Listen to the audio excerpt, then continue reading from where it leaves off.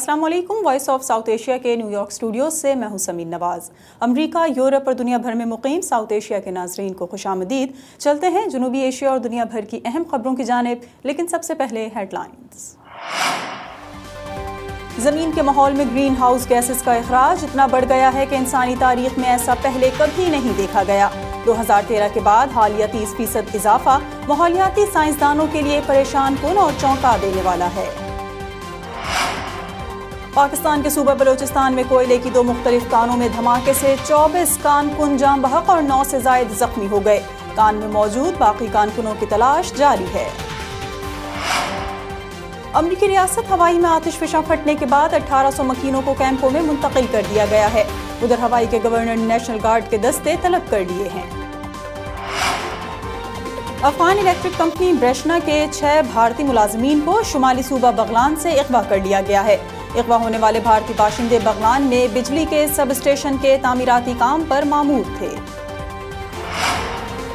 रूस के मुख्तलिफ शहरों में सदर व्लादिमीर पुतिन के खिलाफ एहतजाजी मुजाहिरों के दौरान सैकड़ों शहरी गिरफ्तार कर लिए गए हैं। 350 गिरफ्तार शुदगान में मुल्क की अपोजिशन के मरकजी रहनुमा अलेक्सी नवाल्नी भी शामिल हैं। इस्लामी ताउन तंजीम OIC के रुकन मुल्कों की वज़राए खारजा कौंसिल की 2 रोज़ा कॉन्फ्रेंस ढाका में इख्तिताम पजीर हो गई। कॉन्फ्रेंस में रोहिंग्या मुस्लिम अक़लियत के मसाइल, तंजीम के ढांचे में की जाने वाली इस्लाहात और OIC के सालिस दोस्ती ग्रुप के क़याम पर गौर किया गया।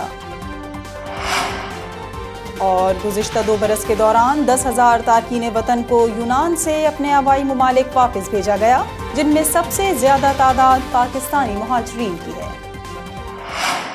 ये थी हेडलाइंस। खबरों की तफसील एक ब्रेक के बाद।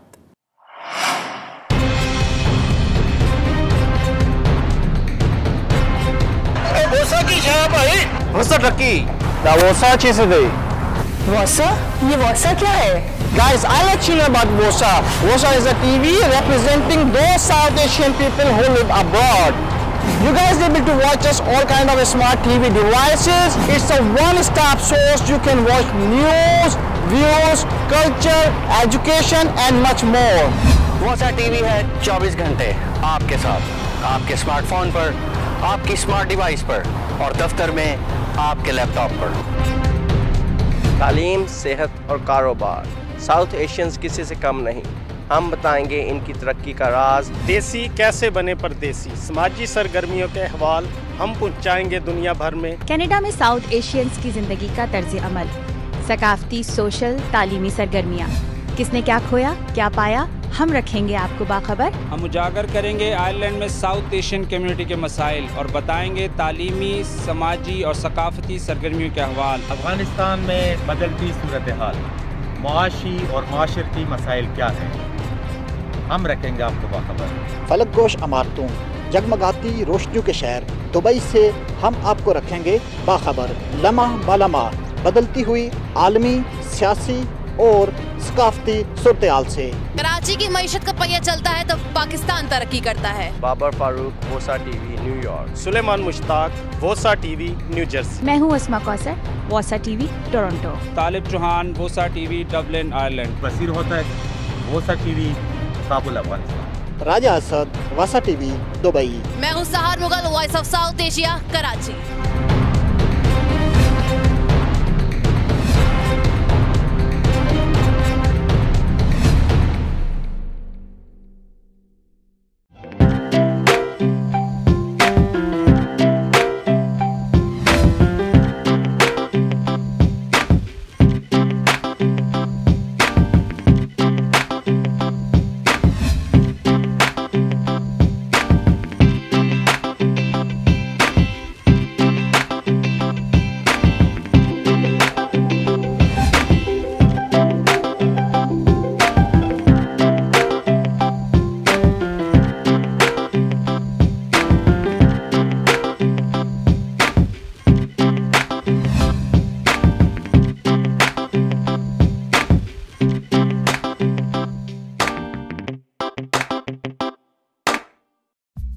At Complete Tire, we understand that tires are one of the most crucial components for any commercial vehicle.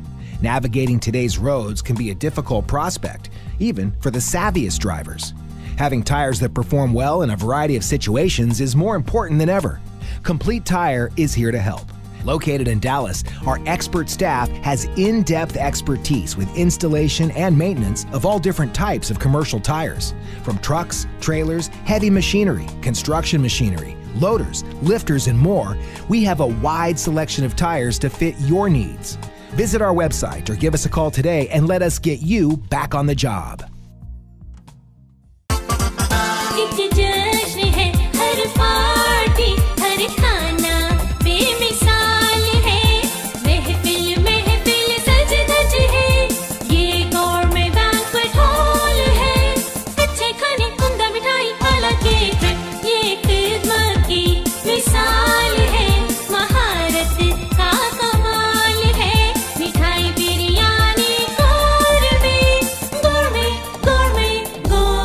गोरमे sweets, गोरमे restaurants and गोरमे banquet halls. कैसर चौधरी की ज़ेरे क़यादत गोरमे sweets, गोरमे restaurants and गोरमे banquet halls के 11 साल। खुश सहका अनवा अक़साम की मिठाइयों की बड़ी वैरायटी, गर्मा गर्म अवन फ्रेश बारबेक्यूज, ताज़ा मजेदार पुलाव, बिरयानी और दूसरी राइस डेलिकेसीज, लजीज और चटपटे मटन और चिकन कोरमे। पार्टीज के लिए 2 banquet halls, catering for all occasions. For details please call गोरमे sweets, restaurants and banquet halls, कोनी island Avenue, Brooklyn, New York. Phone 718-421-4100।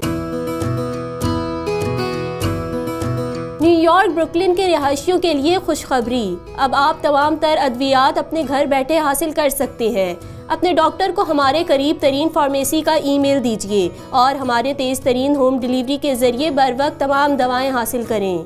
Brooklyn में आपके घर से करीब हमारी किसी भी फार्मेसी में तशरीफ़ लाएं, जहां अद्वियात के अलावा आला और मेयारी क्वालिटी की स्किन प्रोडक्ट्स, कॉस्मेटिक्स, हलाल वाइटामिन्स, छोटे बच्चों के खिलौने और वॉकिंग एड्स भी दस्तयाब हैं।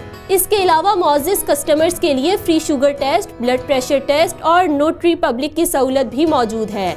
अपनी सहूलत के मुताबिक हमारी 3 फार्मेसियों में से किसी भी फार्मेसी में आज ही तशरीफ़ लाएं। ईमान pharmacy 7309 5th Avenue, Brooklyn, New York 718-748-5900। तेज pharmacy 834 Connie island, Brooklyn, New York 718-2840-100। नास pharmacy 731 Connie island Avenue, Brooklyn, New York 718-2844-200। हमारी तमाम फार्मेसीज में तमाम बड़े क्रेडिट कार्ड्स और इंश्योरेंस काबिल कबूल हैं। न्यूज़ बुलेटिन में खुशामदीद और अब खबरें तफसील के साथ। ज़मीन के माहौल में ग्रीन हाउस गैसों का अखराज बहुत ज़्यादा बढ़ गया है, इतना कि इंसानी तारीख में ऐसा पहले कभी नहीं देखा गया। हालिया इजाफा 2013 के बाद 30% है, जो माहौलियाती साइंसदानों के लिए परेशान कुन और चौंका देने वाला है। ग्लोबल वार्मिंग की वजह करार पाने वाली कार्बन डाइऑक्साइड तारीख में पहली बार अपनी औसत मिकदार से बढ़ गई है। अमरीकी शहर हवाई के माउना लावा ऑब्जर्वेटरी के मुताबिक 2017 में कार्बन डाइऑक्साइड के अखराज में इजाफा देखा गया था, जो आर्जी था, लेकिन अब इस साल अप्रैल का नया डाटा सामने आया है, जिसके मुताबिक पूरे महीने में कार्बन डाइऑक्साइड गैसेस के अखराज में 410 ppm का इजाफा हुआ है। इतनी बड़ी मिकदार में गैसों का अखराज इंसानी तारीख के 8 लाख सालों में पहले कभी नहीं हुआ। ये सब कुछ तजदीद तवानाई और एनर्जी एफिशिएंसी के इक़दामात के बावजूद हो रहा है। लेकिन जो चीज़ माहौलियाती साइंसदानों के लिए बहुत चौंका देने वाली है वो ये कि 1958 में जब से ज़मीन के दर्जे हरारत की नापतोल शुरू हुई है, इस वक्त का गैसों का अखराज 315 ppm था। 2013 में फॉसिल फ्यूल्स की वजह से ग्रीन हाउस गैसेस का अखराज 400 ppm था, जो अब बढ़कर 410 ppm हो चुका है। इस मिक़दार में 30% का ये इजाफा सबसे बड़ा इजाफा है और अगर दर्जा हरारत बढ़ने का ये खतरनाक रुझान जारी रहा तो जमीन का दर्जा हरारत नाकाबिले बर्दाश्त हो जाएगा और अगर इन गैसों में इसी तरह इजाफा होता रहा तो ये जमीन इंसानों के रहने के काबिल नहीं रहेगी। और ये सब कुछ हम इंसान अपनी इस इकलौती जमीन के साथ कर रहे हैं, जो हमारे रहने का वाहिद घर है। उधर कुर्राए अर्ज के दर्जा हरारत बढ़ने से जनूबी एशियाई खित्ते के मुल्क भारत में तूफानी आंधी से 97 अफराद जाँ बहक हो गए थे, जबकि पाकिस्तान के शहर नवाबशाह में दर्जा हरारत 50 डिग्री सेंटीग्रेड से ज्यादा रहा, जो अप्रैल के महीने में एक रिकॉर्ड है। साइंसदानों का कहना है कि ज्यादा दर्जे हरारत का शदीद किस्म के तूफान की आमद में अहम किरदार होता है। माहौलियात के साइंसदानों ने पेशगोई की है कि माहौलियाती तब्दीली के सबब जनूबी एशिया के इस खित्ते में कहत साली मजीद शदीद हो जाएगी और इसकी वजह से हालिया तूफान गर्दोबाद जैसे तूफान जल्दी जल्दी और बार बार आएंगे। पाकिस्तान के सूबे बलूचिस्तान में कोयले की 2 मुख्तलिफ कानों में धमाके से 24 कारकुन जाँ बहक और 9 से जायद जख्मी हो गए। कान में मौजूद बाकी कारकुनों की तलाश जारी है। जिला इंतजामिया के मुताबिक कोयटा के इलाके मारवाड़ में एक कोयला कान के अंदर 35 कारकुन दाखिल हुए थे। दोपहर 12 बजे कान के अंदर गैस के बायस जोरदार धमाका हुआ और कान बैठ गई और इसमें दाखिल होने के रास्ते भी बंद हो गए। इत्तला मिलने पर दीगर कारकुनों और इमदादी टीमों ने मुतबादिल बनाकर कान में फंसे हुए कारकुनों को निकालने का काम शुरू किया और शाम तक 17 कारकुनों की लाशों, 6 जख्मियों और 4 दीगर को कान से निकाल लिया गया। दीगर की तलाश का काम जारी है। जिला कोयटा ही के इलाके स्पिन कारेज में दूसरी कोयला कान बैठ गई, जिसके बायस कान के अंदर 9 कारकुन सैकड़ों फीट जेर जमीन कई टन मिट्टी के नीचे दब गए। बाद में कारकुनों और इमदादी टीमों ने मिलकर 2 कारकुनों की लाशों और 4 दीगर जख्मियों को कान से निकाला। कान के रह जाने वाले दीगर कारकुनों की तलाश जारी है। ताहम बाज़ ज़राए के मुताबिक फंसे हुए इन 4 कारकुनों के बचने के इम्कानात ज्यादा नहीं। इन कारकुनों में ज्यादातर का ताल्लुक खैबर पख्तूनख्वा के इलाकों शांगला और सवात से है। Pakistan central mines labour federation के दोनों मकामात पर जाँ बहक होने वाले कारकुनों की तादाद 20 है। कोयले की कानकुनी बलूचिस्तान की सबसे बड़ी सनत है। कोयले की कानें बलूचिस्तान में ज्यादातर कोयटा, हरनाई, दकी और कच्छी के अजला में हैं। इन कानों में 60,000 से ज्यादा कारकुन काम करते हैं, लेकिन कानों में जदीद हिफाजती इंतजामात न होने के बायस इनमें हादसात पेश आते रहते हैं। अमरीकी रियासत हवाई में आतिशफशां फट गया। आतिशफशां फटने के बाद हवाई के गवर्नर ने इलाके से रिहायशियों के इनखला और खाली होने वाले घरों की हिफाजत के लिए नेशनल गार्ड के दस्ते तलब कर लिए हैं। अमरीका की रियासत हवाई में आतिशफशां पहाड़ फटने के बाद लगभग 1800 रिहायशियों को इलाके से इनखला का हुक्म दे दिया गया है। हुक्काम के मुताबिक हवाई के केलाविया नामी आतिशफशां ने लावा उगलना शुरू कर दिया। आतिशफशां के फटने से चंद घंटे कबल हवाई में जलजले के झटके भी महसूस किए गए, जिनकी शिद्दत रेक्टर स्केल पर 5 रिकॉर्ड की गई। आतिशफशां के फटने की सूरत में अंदर का गर्म लावा तकरीबन 100 फीट की बुलंदी तक गया। आतिशफशां फटने के बाद हवाई के गवर्नर ने इलाके से रिहायशियों के इनखला और खाली होने वाले घरों की हिफाजत के लिए नेशनल गार्ड के दस्ते तलब कर लिए हैं। हुक्काम का कहना है कि इब्तदाई तौर पर आतिशफशां पहाड़ के नजदीक वाक़े 770 घरों के मकीनों को इलाके से निकल जाने का हुक्म दिया गया है, जिन्हें सरकारी पनाहगाहों में मुंतकिल किया जा रहा है। हुक्काम ने खबरदार किया है कि अगर लावा निकलने का सिलसिला जारी रहा तो मजीद आबादियों को खाली करवाया जा सकता है। पहाड़ से निकलने वाला लावा नजदीकी जंगलात में भी गिरा है, जहाँ इससे आग लग गई है। अमरीकी अर्जियाती सर्वे के माहिरीन का कहना है कि ताहाल ये यकीन से बताना मुमकिन नहीं कि आतिशफशां के लावा उगलने का सिलसिला कब तक जारी रहेगा। बिग आइलैंड के अलावे यह आतिशफशां दुनिया के मुहर्रिक तरीन आतिशफशानों में शुमार होता है। ये दुनिया के सबसे फाल आतिशफशानों में से एक है, जो एक मुद्दत के बाद या फिर जलजले के नतीजे में फट पड़ता है। हवाई की सिविल डिफेंस एजेंसी ने कहा है कि 3 सड़कों पर भी आतिशफशां उबल पड़ा है और लोगों को वहाँ से निकलने और इन मकामात से दूर रहने का इंतबाह जारी कर दिया गया है। अफगान इलेक्ट्रिक कंपनी ब्रिशना के 6 भारतीय मुलाजमीन को इतवार की सुबह शुमाली सूबा बगलान से अगवा कर लिया गया है। अगवा होने वाले भारतीय बाशिंदे बगलान में बिजली के सब स्टेशन के तामीराती काम पर मामूर थे। 6 भारतीय कारीगर इतवार की सुबह 10 बजे के करीब उस वक्त अगवा करके नामालूम मकाम पर मुंतकिल कर दिए गए जब वो पुलखुमरी शहर से ख्वाजा अलवान की जानिब महवे सफर थे। मुसल्लह अफराद ने इन भारतीय बाशिंदों को बाग शुमाल के मुजाफाती इलाके से अगवा किया, जो बगलान के इलाके ख्वाजा अलवान में बनाए जाने वाले बिजली के सब स्टेशन के तामीराती कामों पर मामूर थे। उधर इत्तलात के मुताबिक भारतीय बाशिंदों के हमरा एक अफगान शहरी भी अगवा होने वालों में शामिल है। फौरी तौर पर भारतीय बाशिंदों के अगवा की किसी गिरोह या ग्रुप की जानिब से जिम्मेदारी कबूल नहीं की गई है। अलबत्ता शोरशदा सूबे बगलान में मुजाहिमतकार तालिबान और हुकूमती फोर्सेस की जानिब से मार्कों के बायस मज़कूरा सूबा खबरों में आता रहा है। अगवा किए जाने वाले भारतीय शहरियों के नामों के बारे में ताहाल मजीद तफसीलात नहीं मिल सकी हैं। उधर सिक्योरिटी ज़राए के मुताबिक भारतीय कारीगर सिक्योरिटी इदारों को इत्तला दिए बगैर इस इलाके में आमदोरफ्त करते रहते हैं। अफगान इलेक्ट्रिक कंपनी ब्रिशना के 6 भारतीय मुलाजमीन को इतवार की सुबह शुमाली सूबा बगलान से अगवा कर लिया गया है। अगवा होने वाले भारतीय बाशिंदे बगलान में बिजली के सब स्टेशन के तामीराती काम पर मामूर थे। इसी हवाले से कुछ मजीद तफसीलात जानने के लिए हमने राब्ता किया है अफगानिस्तान में मौजूद वॉइस ऑफ साउथ एशिया के नुमाइंदे बसीर होतक से। जी बसीर, मजीद अगवा की इस वारदात के हवाले से क्या तफसीलात मालूम हो सकी हैं? जी, आज सुबह 10 बजे के करीब शुमाली सूबा बगलान के मरकज़ी शहर पुलखुमरी के मुज़ाफ़ाती इलाके बाग़ शमाल में ये वाक़या पेश आया है। अगरचे अब तक मुग़वी भारतीय कारीगरों के नामों की तफसीलात नहीं मिल सकी हैं और ना ही फौरी तौर पर किसी गिरोह ने इसकी ज़िम्मेदारी कबूल की है, ताहम DABS द अफ़गानिस्तान ब्रशना शिरकत या अफ़गान के इलेक्ट्रिक कंपनी के ज़राए के मुताबिक इन 6 भारतीय बाशिंदों में इनके इंजीनियर्स और केबलमैन भी शामिल हैं, जिन्हें इनके एक अफ़गान मुआविन समेत मुसल्लह अफराद ने अगवा करके नामालूम मुकाम पर मुंतकिल कर दिए हैं। सूबा बगलान का मरकज़ी शहर पुलखुमरी मुल्क के शुमाल में और दारुल हुकूमत काबुल से 163 किलोमीटर की दूरी पर वाक़या है। बगलान के अज़ला बुरका और दानिगुरी समेत पुलखुमरी शहर के मुज़ाफ़ाती इलाके डंडे शहाबुद्दीन और डंडे गोरी के इलाके अक्सर सिक्योरिटी फोर्सेस और मुज़ाहमतकार तालिबान के दरमियान शदीद जंगों के शाहिद रहे हैं। इन्हीं इलाकों में अक्सर बेशतर ताजिकिस्तान से अफ़गानिस्तान आने वाले बिजली के टावर्स को भी निशाना बनाए जाते रहे हैं, जिसकी वजह से ताजिकिस्तान से अफ़गानिस्तान आने वाली बिजली सप्लाई मुतासिर होती ही रही है और दारुल हुकूमत काबुल समेत मुल्क के करीबन 8 जुनूबी और मरकज़ी सूबे इस अमल से मुतासिर होते रहे हैं।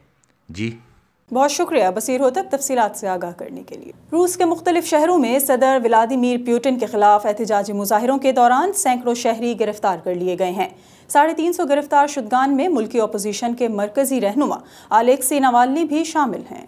रूसी दारुल हुकूमत मॉस्को से मिलने वाली इत्तलात के मुताबिक मॉस्को में होने वाले एहतजाजी मुजाहिरे में हजारहा शहरियों ने हिस्सा लिया। पुलिस ने इस मुजाहिरे को बिला इजाजत और गैर कानूनी करार देते हुए आंसू गैस का इस्तेमाल करके इसके शुरका को मुंतशिर करने की कोशिश की। कई मकामात पर अपोजिशन के एहतजाजी कारकुनों ने पुलिस की गाड़ियों के आगे लेट कर पुलिस को रोकने की कोशिश की। गिरफ्तार शुदगान में 41 साला मरकजी अपोजिशन रहनुमा अलेक्सी नवाल्नी के अलावा इनके करीबी इत्तेहादी निकोलाई लियास्किन और 20 दीगर कारकुन भी शामिल हैं, जिन्हें मुल्की दारुल हुकूमत मॉस्को के एक बस्ती चौक से एहतजाजी रैली के दौरान हिरासत में लिया गया। खबर रसाई इदारों के मुताबिक मुख्तलिफ रूसी शहरी इन मुजाहिरों के दौरान गिरफ्तार कर लिए गए। अपोजिशन कारकुनों की तादाद हफ्ते की सपहर तक कम अज कम भी 350 से तजावुज कर चुकी है। ये मुजाहिरे मॉस्को और सेंट पीटर्सबर्ग से लेकर साइबेरिया और मशरिक़ बईद तक के रूसी शहरों में किए गए। मॉस्को में ये मुजाहिरे मौजूदा सदर व्लादिमीर पुतिन की सदारती ओहदे पर तकर्रुरी की चौथी मुद्दत शुरू होने से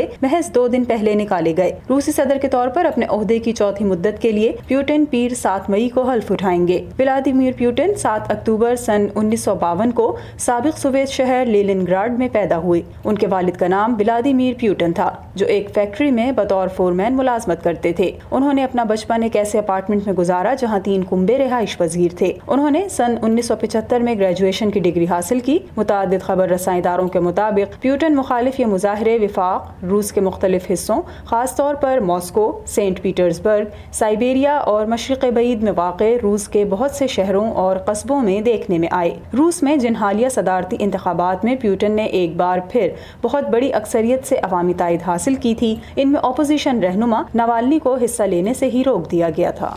इस्लामी ताउन तंजीम OIC के रुकन मुल्कों की वज़राए ख़ारजा कौंसिल की 2 रोज़ा कॉन्फ्रेंस ढाका में इख्तिताम पजीर हो गई। कॉन्फ्रेंस में रोहिंग्या मुस्लिम अक़लियत के मसाइल, तंजीम के ढांचे में की जाने वाली इस्लाहात और OIC के सालिस दोस्ती ग्रुप के क़याम पर गौर किया गया। पायदार तरक्की और अमन के लिए इस्लामी इक़दार के मौजू पर होने वाले इस इजलास में इस्लामी दुनिया को दरपेश मसाइल पर गौर किया जा रहा है, जिसमें रोहिंग्या मुसलमानों की मौजूदा सूरत हाल पर खुसूसी तवज्जो दी है। इस्लामी ताउन तंजीम के सेक्रेटेरिएट की तैयार करदा एक दस्तावेजी फिल्म में इन महाजरीन की हालत जार दिखाई गई। इफ्तिताही इजलास से बांग्लादेश की वज़ीर आज़म शेख हसीना वाजिद और OIC के सेक्रेटरी जनरल डॉक्टर यूसुफ बिन अहमद अल असीमैन और तुर्क नायब वज़ीर आज़म बेकर बुज़दा ने खिताब किया। इस कॉन्फ्रेंस में रुकन ममालिक के वज़राए ख़ारजा के अलावा कनाडा की वज़ीर ख़ारजा क्रिस्टिया फ्रीलैंड खुसूसी दावत पर शिरकत कर रही हैं। 2 रोज तक जारी रहने वाली इस कॉन्फ्रेंस के इख्तिताम पर शुरका को बांग्लादेश और म्यांमार की सरहद पर रोहिंग्या मुसलमानों के कैंपों का दौरा भी करवाया गया, जहां तकरीबन 1 लाख पनाहगज़ीन रह रहे हैं। इफ्तिताही तकरीब में तुर्क नायब वजीर आज़म बोजदा ने कहा कि अल-कुद्स मुस्लिम उम्मा की सुर्ख पट्टी है। उन्होंने इस्लामी ताउन तंजीम के ढांचे में की जाने वाली इस्लाहात के मामले पर तुर्की और बांग्लादेश की जानिब से मुसव्विदा करारदाद पेश किया, जिसकी हिमायत के लिए तमाम तर रुकन ममालिक से अपील की। उन्होंने इस्लामी ताउन तंजीम के सालिस दोस्ती ग्रुप के क़याम को खुशाइंद इक़दाम करार दिया। इस मौके पर तुर्की ने लीबिया और यमन के बुहरान के हल के हवाले से बाज़ अहम पैरामीटर्स पर रोशनी डाली और तंजीम के यमन राब्ता ग्रुप के इजलास की मेजबानी के लिए तैयार होने का इंदिया भी दिया। गुज़िश्ता 2 बरस के दौरान 10,000 तारकीन वतन को यूनान से अपने आबाई ममालिक वापस भेजा गया, जिनमें सबसे ज्यादा तादाद पाकिस्तानी मुहाजिरीन की है। आलमी इदारा बराए महाजरत के मुताबिक अपने आबाई ममालिक वापस भेजे जाने वाले 10,000 मुहाजिरीन के लिए यूनान में मुलाजमत और ज़ाती ज़िंदगी के हवाले से कोई ख़ास इम्कानात मौजूद नहीं थे, इसलिए वो रज़ाकाराना तौर पर अपने ममालिक वापस लौट गए हैं। वापस जाने वाले तारकीन वतन में सबसे ज़्यादा पाकिस्तानी शहरी थे, जिनकी तादाद 3,105 थी। इसके अलावा 2,000 के करीब इराक़ी, 1,096 अफ़गान और 1,044 के करीब जॉर्जिया से ताल्लुक़ रखने वाले मुहाजिरीन शामिल थे। यूनान से मुहाजिरीन की वापसी के इस प्रोग्राम का आगाज जून 2016 में किया गया था और इसके लिए माली रकूम यूरोपीय यूनियन और यूनान की हुकूमत ने मुहैया की थी। इस प्रोग्राम के तनाजुर में आलमी इदारा मुहाजरत या IOM रज़ाकाराना तौर पर वापस जाने वाले मुहाजिरीन को मुशावरत भी फराहम करता है।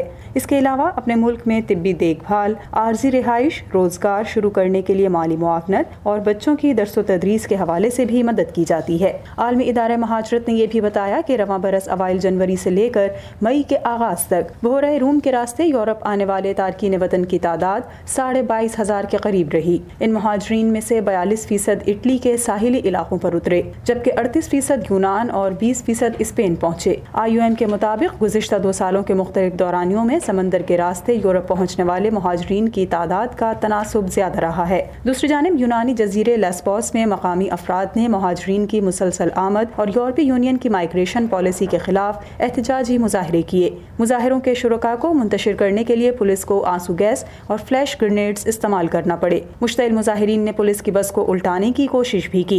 ये मुजाहरे ऐसे वक्त में किए गए जब यूनानी वजीर आज़म एलेक्स सिप्रास लेस्बोस में मुनक्किद एक कॉन्फ्रेंस में शरीक होने के लिए पहुँचने वाले थे। मुजाहिरीन के मुश्तइल होने पर पुलिस की इजाफी नफरी भी तलब की गई। गुज़िश्ता 2 बरस के दौरान 10,000 तारकीन वतन यूनान से अपने आबाई ममालिक वापस भेजे गए हैं, जिनमें सबसे ज़्यादा तादाद पाकिस्तानी मुहाजिरीन की है।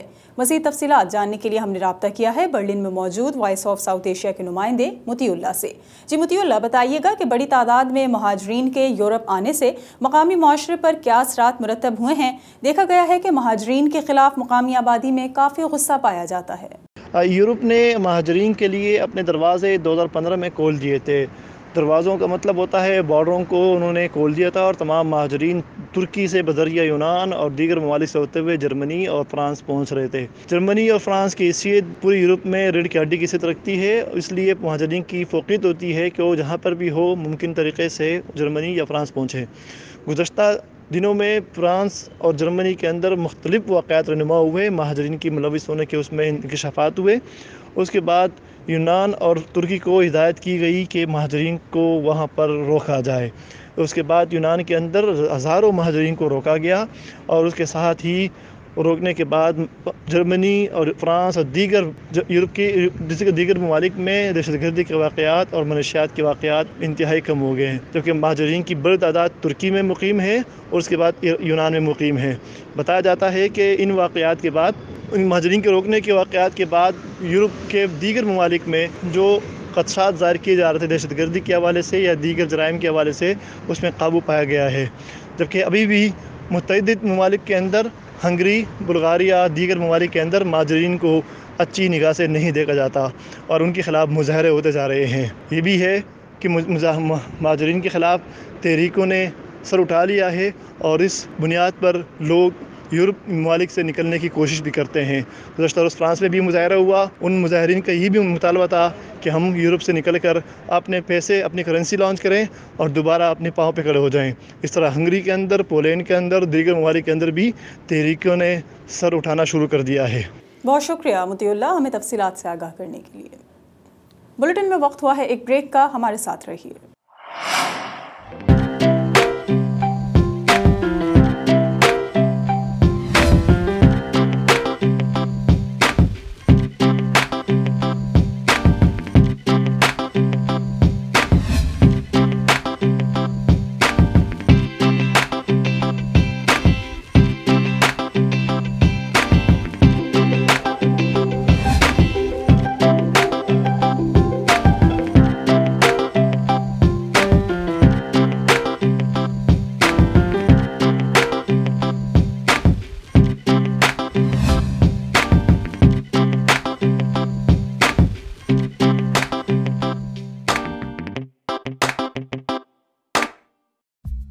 At Complete Tire, we understand that tires are one of the most crucial components for any commercial vehicle. Navigating today's roads can be a difficult prospect, even for the savviest drivers. Having tires that perform well in a variety of situations is more important than ever. Complete Tire is here to help. Located in Dallas, our expert staff has in-depth expertise with installation and maintenance of all different types of commercial tires. From trucks, trailers, heavy machinery, construction machinery, loaders, lifters, and more, we have a wide selection of tires to fit your needs. Visit our website or give us a call today and let us get you back on the job.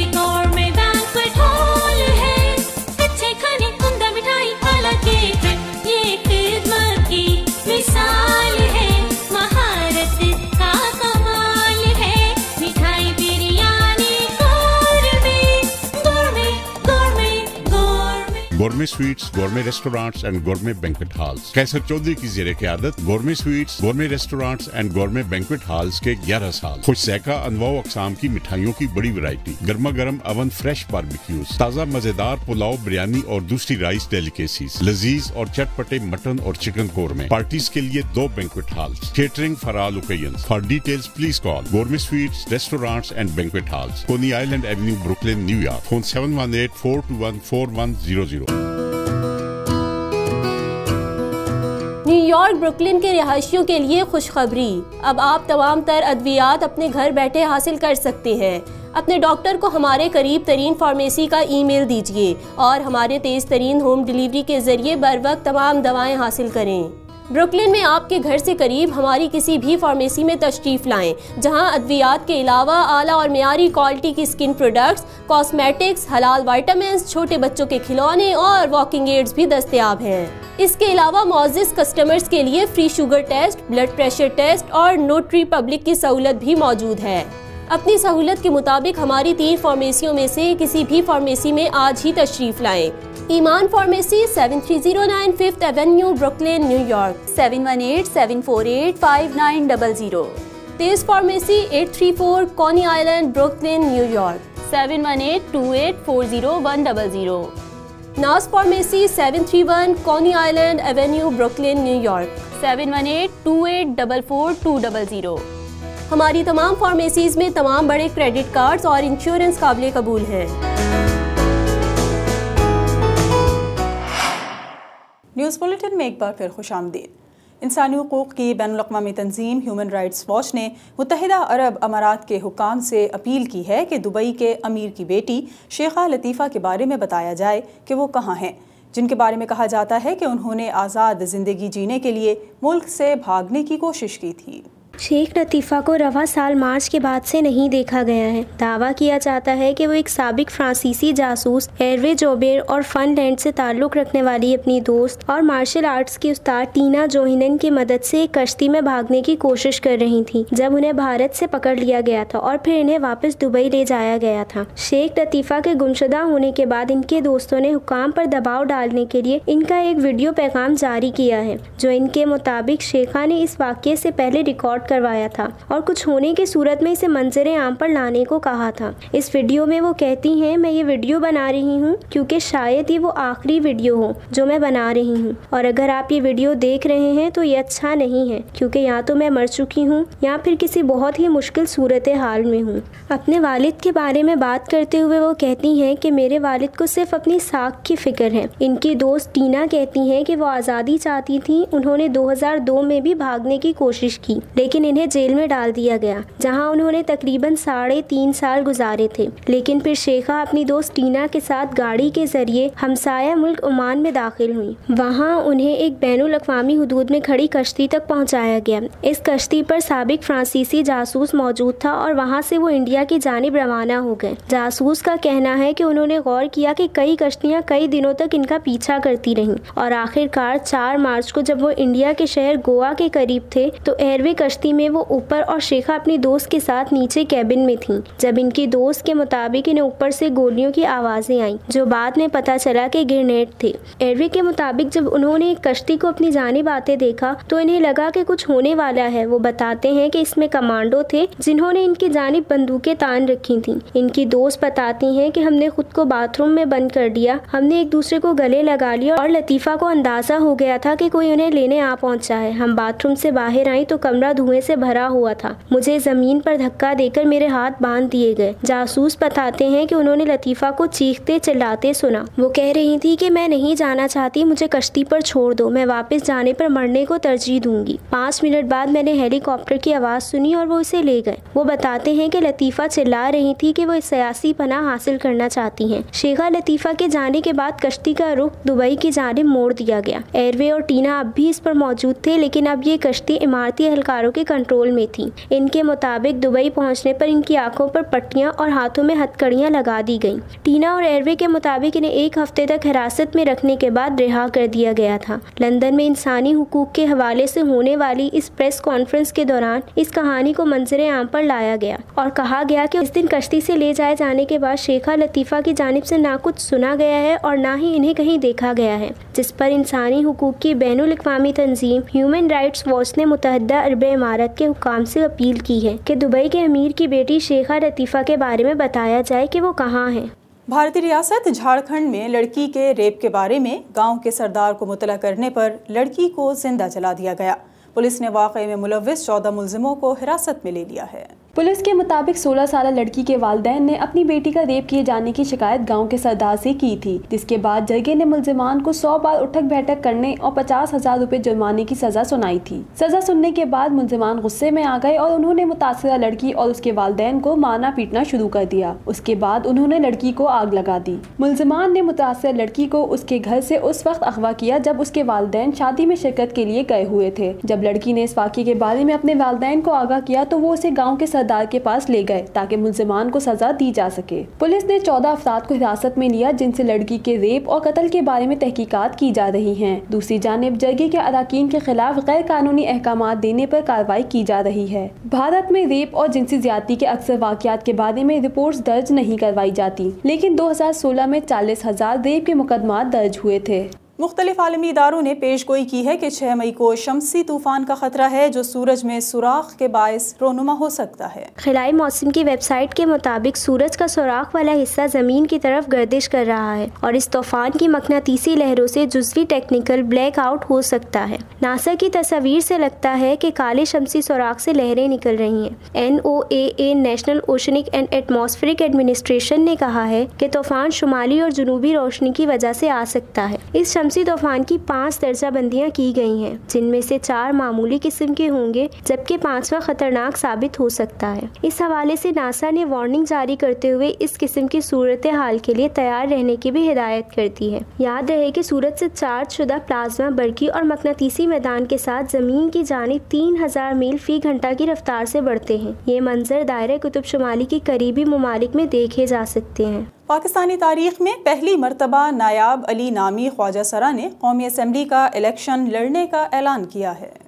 नायाब अली नामी ख्वाजा सरा इस साल मुनक्किद होने वाले आम इंतखाबात में पंजाब के हल्का NA 141 ओकाड़ा से आज़ाद उम्मीदवार की हैसियत से इलेक्शन में हिस्सा लेंगे। 2018 पाकिस्तान में आम इंतखाबात का साल है। जैसे जैसे इंतखाबात करीब से करीब तर आ रहे हैं, सियासी जोड़ तोड़ अपने उरूज पर पहुंच चुका है और सियासी कारकुनान और रहनुमा अपने अपने ज़ाती और सियासी मफादात के तहत सियासी वफादारियाँ तब्दील कर रहे हैं, तो दूसरी जानिब मुतालिका इदारों ने भी इंतखाबात की तैयारी शुरू कर दी है। ऐसे में एक कम्युनिटी ऐसी भी है जो पाकिस्तानी तारीख में पहली बार अपना वोट कास्ट करने जा रही है, या दूसरे अल्फाज में इनको पाकिस्तान की तारीख में पहली मरतबा वोट का हक इस्तेमाल करने की इजाज़त मिल गई है, और वो है पाकिस्तान में ख्वाजा सरा कम्युनिटी, जो इस इलेक्शन में पहली बार हक रायदही इस्तेमाल करेगी। नायाब अली पाकिस्तान के पहला ख्वाजा सरा होंगे जो आम इंतखाबात में कदम रखेंगे। नायाब अली अपनी कम्युनिटी और अहले मोहल्ला के साथ मिलकर इलेक्शन की तैयारियों में मसरूफ हैं। उनका कहना है कि वोट की ताकत से निज़ाम को तब्दील किया जा सकता है, इसलिए वो इलेक्शन जीत कर अपने इलाके की मिसाली खिदमत करेंगे।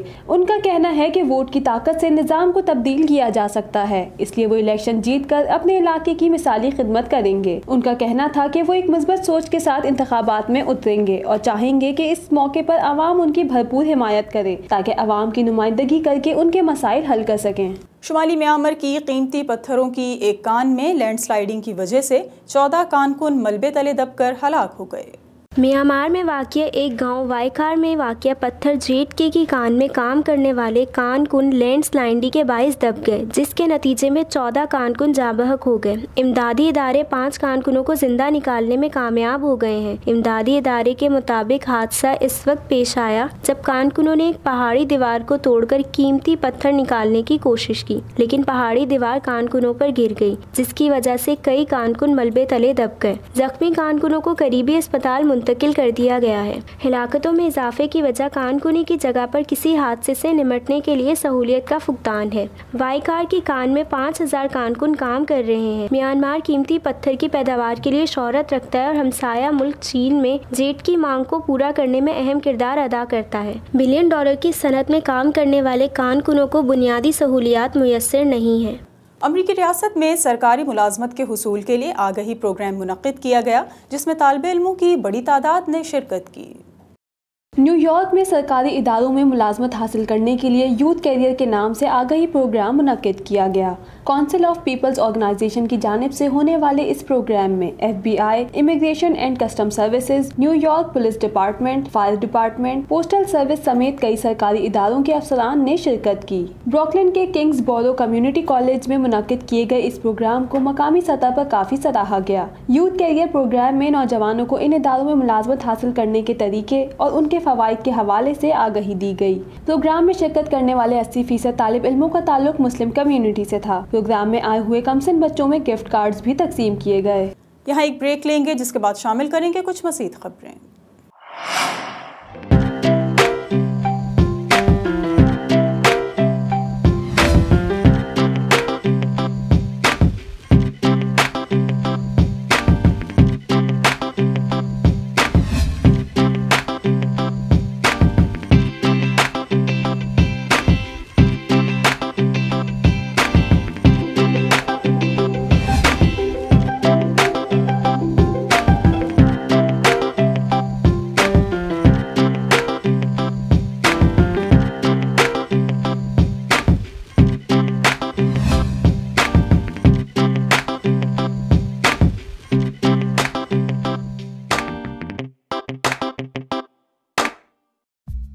At Complete Tire, we understand that tires are one of the most crucial components for any commercial vehicle.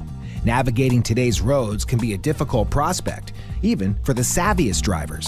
Having tires that perform well in a variety of situations is more important than ever. Complete Tire is here to help.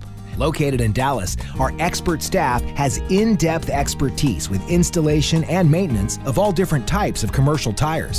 From trucks, trailers, heavy machinery, construction machinery, loaders, lifters, and more, we have a wide selection of tires to fit your needs.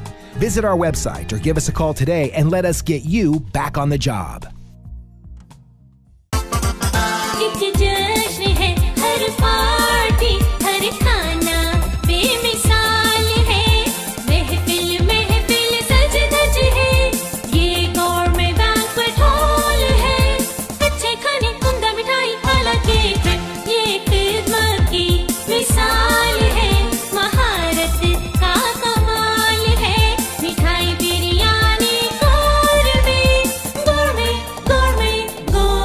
गोरमे sweets, गोरमे restaurants and गोरमे banquet halls. कैसर चौधरी की ज़ेरे क़यादत गोरमे sweets, गोरमे restaurants and गोरमे banquet halls के 11 साल। खुश सहका अनवा अक़साम की मिठाइयों की बड़ी वैरायटी, गर्मा गर्म अवन फ्रेश बारबेक्यूज, ताज़ा मजेदार पुलाव, बिरयानी और दूसरी राइस डेलिकेसीज, लजीज और चटपटे मटन और चिकन कोरमे। पार्टीज के लिए 2 banquet halls, catering for all occasions. For details please call गोरमे sweets, restaurants and banquet halls, कोनी island Avenue, Brooklyn, New York. Phone 718-421-4100।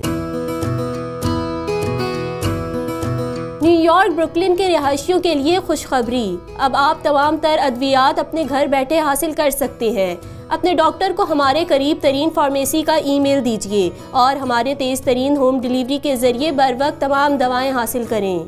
Brooklyn में आपके घर से करीब हमारी किसी भी फार्मेसी में तशरीफ लाएं, जहां अद्वियात के अलावा आला और मियारी क्वालिटी की स्किन प्रोडक्ट्स, कॉस्मेटिक्स, हलाल विटामिन्स, छोटे बच्चों के खिलौने और वॉकिंग एड्स भी दस्तयाब हैं। इसके अलावा मौजिज़ कस्टमर्स के लिए free sugar test, blood pressure test और नोटरी पब्लिक की सहूलत भी मौजूद है। अपनी सहूलत के मुताबिक हमारी 3 फार्मेसियों में से किसी भी फार्मेसी में आज ही तशरीफ लाएं। ईमान pharmacy 7309 5th Avenue, Brooklyn, New York 7187485900। तेज pharmacy 834 Connie island, Brooklyn, New York 7182840100। नास pharmacy 731 Connie island Avenue, Brooklyn, New York 7128444200। हमारी तमाम फार्मेसीज में तमाम बड़े क्रेडिट कार्ड्स और इंश्योरेंस काबिल कबूल हैं।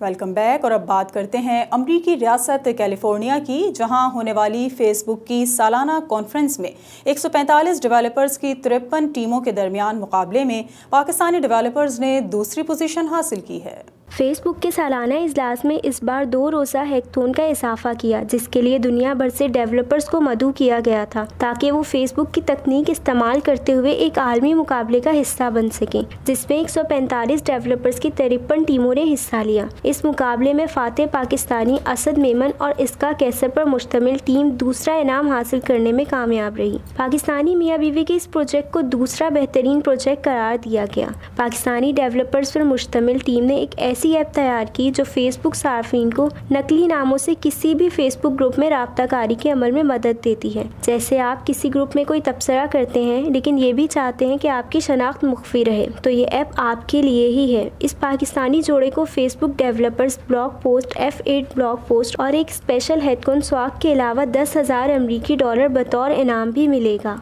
बरतानिया के मारूफ हिथ्रो एयरपोर्ट पर डब्बों से 50 जिंदा मगरमच्छ बरामद हुए, जिन्हें हुकाम ने जब्त कर लिया।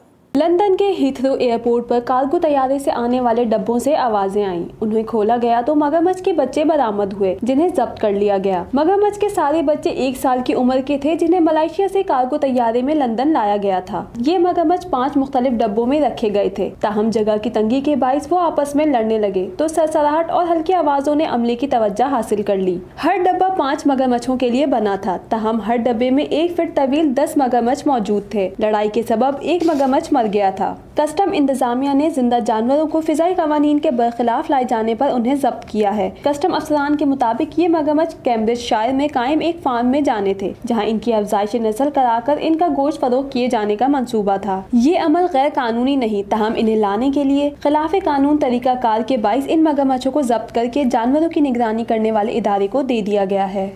ऑस्ट्रेलिया के मशहूर साइंसदान, माहिर नबातात और इकोलॉजिस्ट डॉक्टर डेविड गुडाल ने 10 मई को रज़ाकाराना तौर पर मौत का इंजेक्शन लगाकर अबदी नींद सोने का ऐलान किया है। स्विट्ज़रलैंड दुनिया का वाहिद मुल्क है जहां इंतहाई अलील, ज़हनी और जिस्मानी तौर पर माजूर, तवीलुल उम्र और लागर बूढ़े अफराद को सहल मिर्गी फराहम की जाती है ताकि वो अपनी बेकरार और तंग जिंदगी का खात्मा आसानी से कर सकें। और इस हवाले से स्विट्ज़रलैंड के शहर बाजिल का क्लिनिक इटर्नल स्पिरिट इंतहाई अहम, मशहूर और मारूफ तस्वुर किया जाता है। ऑस्ट्रेलिया की रियासत विक्टोरिया के पार्लिमान ने भी इस तरह का एक कानून मंजूर किया है। कानून के मुताबिक वही अफराद मौत को मुँह लगा सकेंगे जिन्हें डॉक्टरों की जानिब से शदीद अलील होने की वजह से 6 माह की जिंदगी का अंदिया दिया होगा। ऑस्ट्रेलियाई शहर प्रिथ की एडिथ कोविन यूनिवर्सिटी से एहसासी तौर पर मुंसलिक मशहूर साइंसदान, माहिर नबातात और इकोलॉजिस्ट डॉक्टर डेविड गुडाल को स्विट्ज़रलैंड के इटर्नल स्पिरिट क्लिनिक में रवा माह की 10 तारीख को एक इंजेक्शन लगाकर अबदी नींद सुला दिया जाएगा, क्योंकि वो आइंदा बर्स का इंतजार नहीं कर सकते। 104 साल साइंसदान ने ऑस्ट्रेलिया के सरकारी खबर रसा इदारे को अपनी मुमकिना मौत की तस्दीक करते हुए बताया कि वो कतई तौर पर स्विट्ज़रलैंड जाने के ख्वाहिशमंद नहीं है। ताहम ऑस्ट्रेलियन निज़ाम में रज़ाकाराना तौर पर मौत अपनाने की सहूलत के मौजूद ना होने की वजह से इन्हें आखिरी सफ़र करना पड़ेगा। डॉक्टर अब ऑस्ट्रेलिया से अपने अबदी सफ़र के पहले मरहले पर फ्रांस पहुंच चुके हैं। वो फ्रांस में अपने बेटे और बाकी अहले खाना के साथ कुछ वक्त गुजारेंगे। इसके बाद वो अगले हफ्ते के दौरान किसी वक्त स्विट्ज़रलैंड के शहर बाजिल के नवा में वाक़िया क्लिनिक इटर्नल स्पिरिट में मुंतकिल हो जाएंगे। इसी क्लिनिक पर अगली जुमेरात को वो तबी मुआवनत के जरिए हमेशा के लिए मौत को गले लगा लेंगे। भारत में एक टैक्सी ड्राइवर यकलख्त एक ऐसे रीछ के हाथों मारा गया जिसके साथ वो सेल्फी बनाना चाहता था। ओडिशा में शादी के मेहमानों को ले जाने वाले टैक्सी ड्राइवर प्रभु भटारा को सड़क किनारे एक रीछ दिखाई दिया और उसने कार रोककर इसके साथ सेल्फी बनाने की ख्वाहिश जाहिर की। उसने मेहमानों को गाड़ी में छोड़ा और रीछ के पास पहुंचा, लेकिन रीछ ने इस पर हमला कर दिया और उसे भंबोड़ कर शदीद जख्मी कर दिया, जिससे प्रभु हलाक हो गया। एनी शाहिदीन के मुताबिक रीछ ने उसे जमीन पर लिटा दिया और इसे नोच डाला, जिससे वो जख्मों की ताब न लाते हुए चल बसा। रीछ वहाँ एक जौहर पर पानी पीने में मसरूफ था। लोगों के मुताबिक तस्वीर बनवाने के शौक में वो नशीब की जानिब जाते हुए फिसल गया और तवाजुन बरकरार न रखने की वजह से रीछ के चंगुल में जा फंसा। एक शख्स ने प्रभु को बचाने की कोशिश भी की, जो कामयाब न हो सकी। वहां मौजूद अफराद ने पत्थर और डंडे मारकर रीछ को भगाना चाहा। खबरों में फिल वक्त इतना ही। मजीद खबरों और अपडेट्स के लिए विजिट कीजिए हमारी वेबसाइट vosa.tv। और अगर आप भी अपने इर्द गिर्द होने वाली कोई एक्टिविटी हमसे शेयर करना चाहें तो हमारे ईमेल एड्रेस info@vosa.tv पर हमसे रब्ता कर सकते हैं। देखते रहिए वॉइस ऑफ साउथ एशिया।